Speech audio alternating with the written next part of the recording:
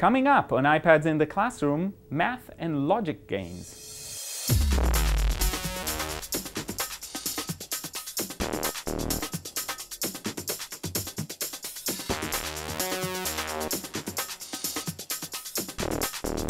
Hi, my name is Guy Trainin and this is iPads in the Classroom from TechEdge, and today I'm talking about math and logic games. It's a sneaky way to get your kids to do some math and think in creative ways about math problem solution. And we're going to start with a classic game that is available on the iPad. The first one I want to show you is Mastermind. This is a classic game, and you can play, you can set difficulty, you can get the rules of how to play, but the game is simple. You have colors and you can actually put them in order and say how many of those are correct or incorrect, and you break the code that the computer has created. So this is a simple game that demands kids to create logical thinking in steps, and multiple step problems that is great training for thinking about math problems and problem solving in general. The second app is a new app that I really love, and it's called Slice It. And in Slice It, what you're supposed to do is you're supposed to actually cut shapes into equal parts, and you get points for getting close. But really what they're trying to do is have you estimate exactly how will you cut a shape into equal parts. And you can see these are the shapes I've already done. So let's look at a complex shape. This is a complex shape that has been created, and I need to slice it into 6 pieces. So I can just draw. Now I've got 3, 4, and that was not a good solution because what I had left was too big to make equal. And I can retry and see if this would be more helpful.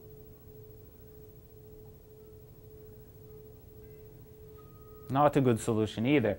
However, if you want to see, obviously this is too hard for me. I can go into a different level. This is into 2 slices. I may be able to do this. And you clear, and you get stars depending on how close it is. Now you can calculate this or you can estimate. Both are really good qualities and things we want kids to do as they think about complex shapes. So estimation is an important skill, but also is calculation, especially calculation of area and trying to figure out exactly how much it has to be. So you can see that despite the fact that I tried, the numbers are not equal, but they're close enough to be acceptable to the game. So this one is called Slice It. It's a great game. It's simple concept, but really demands some concentration from our students. So the first one is telling time, and that is for younger kids, obviously, that are still learning to tell time. And telling time has 2 different modes that you can use when you've got the free version. If you want to upgrade and pay for the full version, you get some other games as well. One is set the time. So the clock is set, and now it says you have to set the time to 4 o'clock, so you can move it using the minutes, or you can move it using the hours. I love the fact that there is in there also a way to show what time of day it is. So this is 4 a.m. and I'm clicking on solve, and I got a solution. And now I get a new problem, and that is to set it to 11. And you can set it.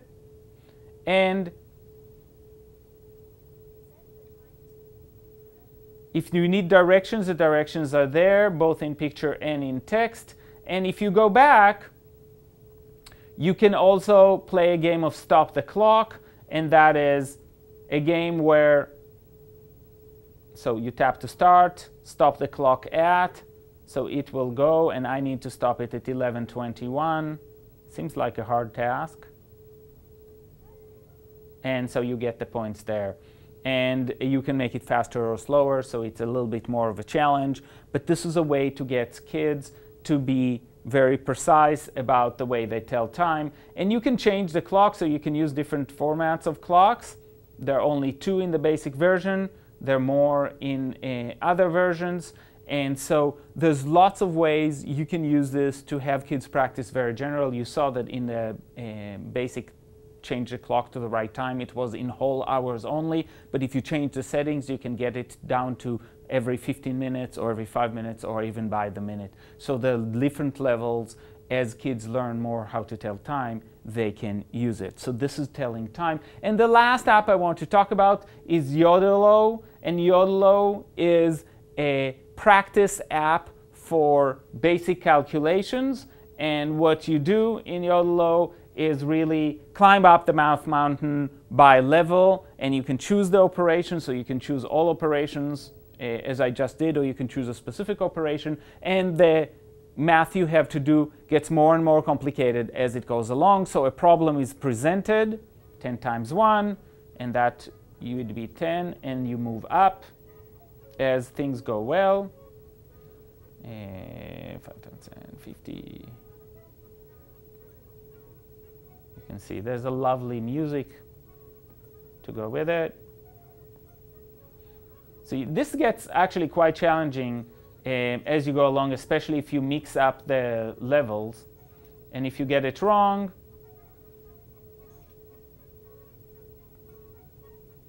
then you start climbing. And if you get all the way to the top and you fall down, that's when the game is over. So the more questions you answer correctly, you end up lower. If you don't, then you're going to eventually fall off the mountain and the game is then over. You've got a high score and you always try to beat your high score. This is like other games. This is a great way to keep kids motivated about practicing their math and having fun while they're actually doing some serious work of being able to automatically solve simple calculation problems. So these are 4 different apps that help kids practice math and do it in creative ways and in ways that force them to think logically about the problems that are in front of them, and not just calculation, although calculation is a part of this. And we'll see you next time on iPads in the Classroom.